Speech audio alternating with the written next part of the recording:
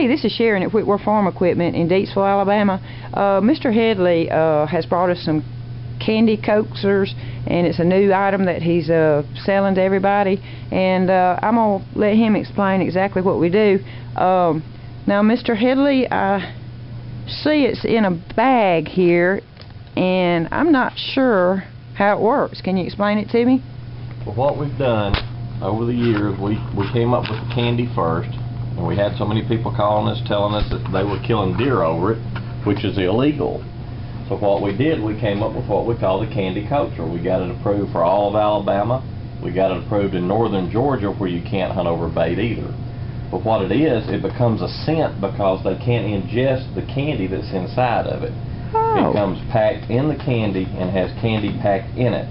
What you do when you go out to hunt, you take it out of the bag, you hang it up. It has to be hung head high. You hang it up, you don't leave it. You take it back down and put it back in the bag when you get through. That way it lasts you all season. My goodness, so you only buy one bag then? You buy one bag of this and it'll last you all season long. Gosh. If it ever gets wet, yes. Or if it gets where you don't think you can smell the candy, you unzip it. There's enough product in the bag that you can put back in it, fill it back up, and still leave some in there to help cover your scent. Well, gosh, I know somebody right off the bat that would probably buy a couple bags of those. Now, is this, do you sell quite a bit of these versus the other? What other product do you have? The candy itself, it's really about half and half. Normally most people will get like 2 bags of candy and one with the coaxer in it. That way they can pour this out still in front of their cameras. Or if they want to, if they find a place that they want to hunt, they go out and pour the candy out first to get the deer coming to it, and they can get pictures of them to see what deer are coming there. This has to be gone for 10 days off the ground before it's legal to hunt with the coaxer. But you take the coaxer back and you hang it over where you had the candy on the ground, and when the deer get downwind of it, they smell it, they think the candy's back on the ground, and they come right back to it. My goodness. Back to the coaxer. So what is your success rate on this new product? As far as... Have you gotten pictures of... We've got, you can see on the front of the bags, you can see the bucks coming to it.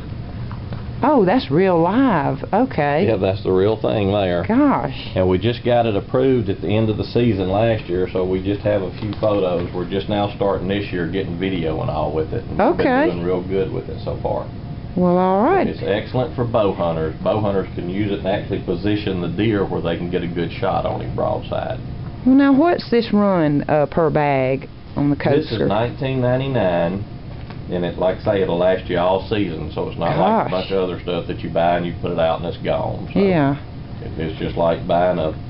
Okay, and how about the cam candy per bag?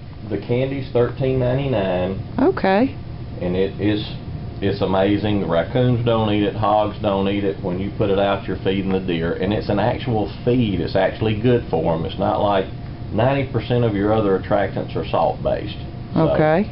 and a lot of people like to feed corn. Well, then you have the raccoon problems, squirrel problems, and everything. Put yeah. the candy out, you don't have any problem like that. So. All right. Well, I appreciate you coming by and explaining this to us.